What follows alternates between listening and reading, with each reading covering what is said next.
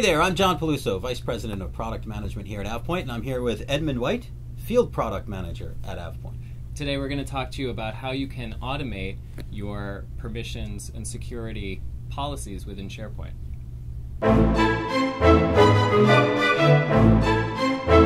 So some of the stories we hear all the time from customers about challenges with permissions management in SharePoint. The first is once you grant a permission to a user, it's there forever. So if we're collaborating on a project that's going to last 2 weeks, I grant you the permission, you have that permission forever, right? Couple this with the fact that in most organizations, there's no periodic review that they do to make sure the permissions are accurate still. If there is a process for review, it's a very manual one. And then finally, most IT departments can't manage all of the security activity in SharePoint themselves, so they delegate that to end users. And one of the challenges there is that end users want things to be easy, so they tend to grant very high permissions to people, maybe in ways that override our security policies.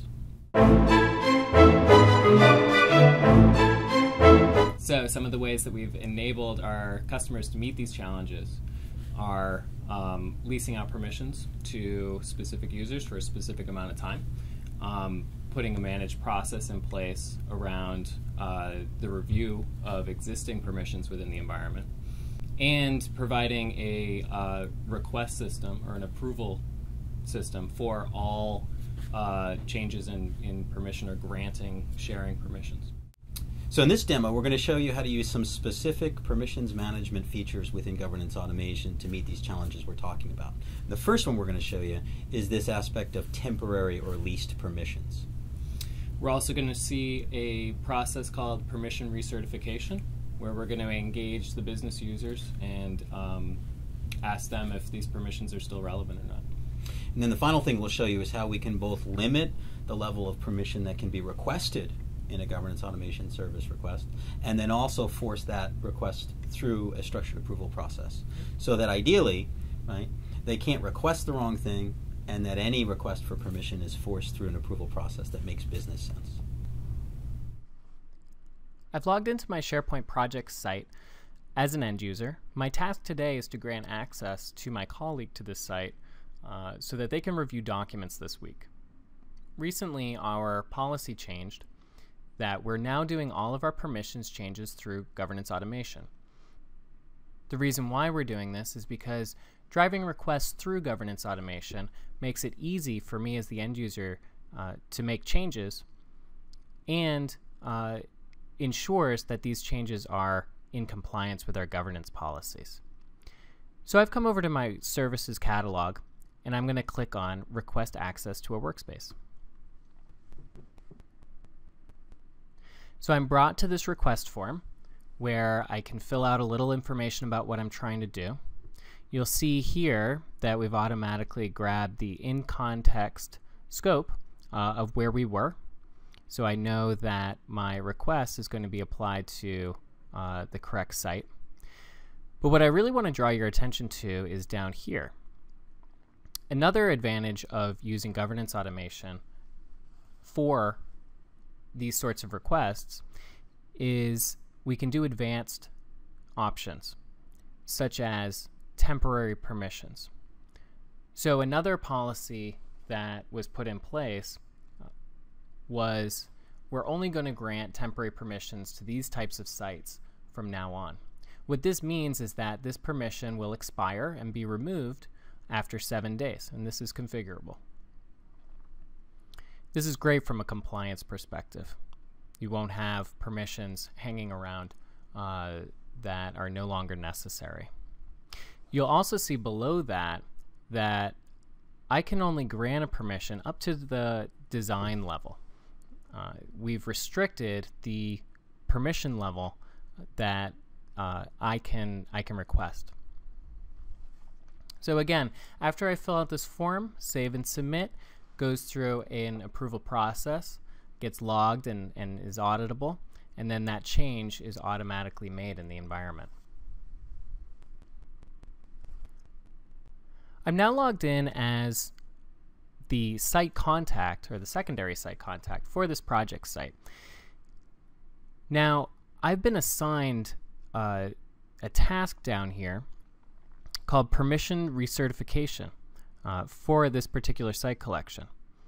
Let's click on this and find out what this means.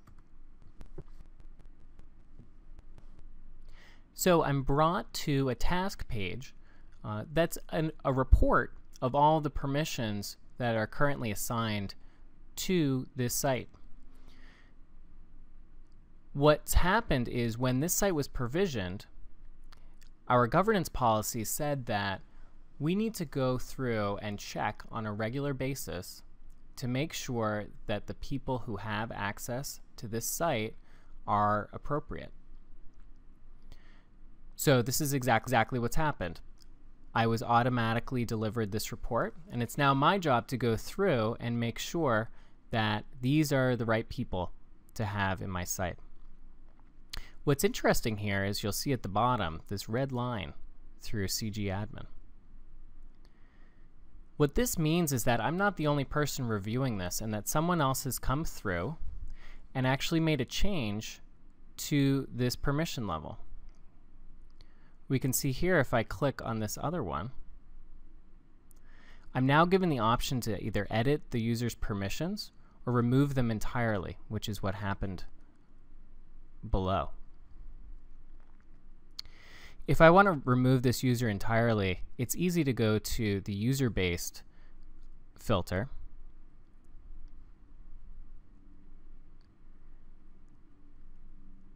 and select them all at the same time. This way I can remove all of their permissions at once.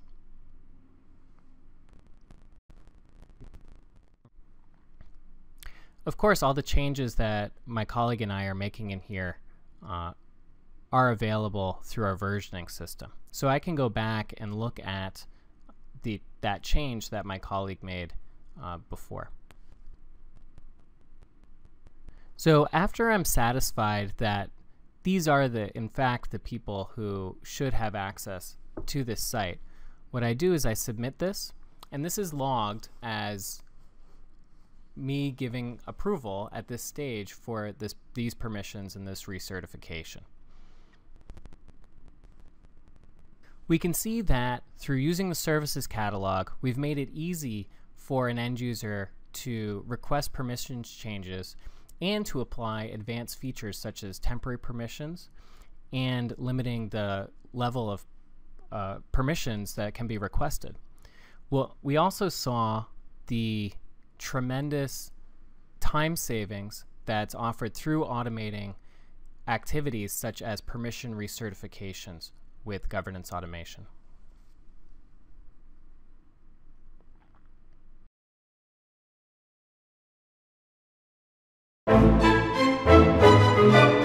And then we'll show how we can set up an approval process to get the content owner involved for a manual review of what we found. Power to the people.